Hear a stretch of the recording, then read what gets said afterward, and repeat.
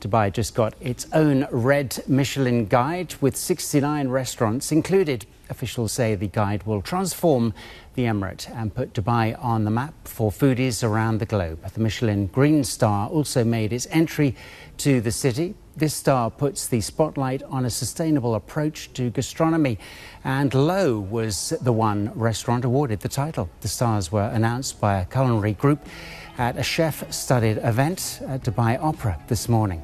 Al Mutaha, 11 Woodfire, Armani Restaurant, Hakkasan and Trescend Studio were a few of the restaurants which have been awarded 1 star each, which marks high-quality cooking.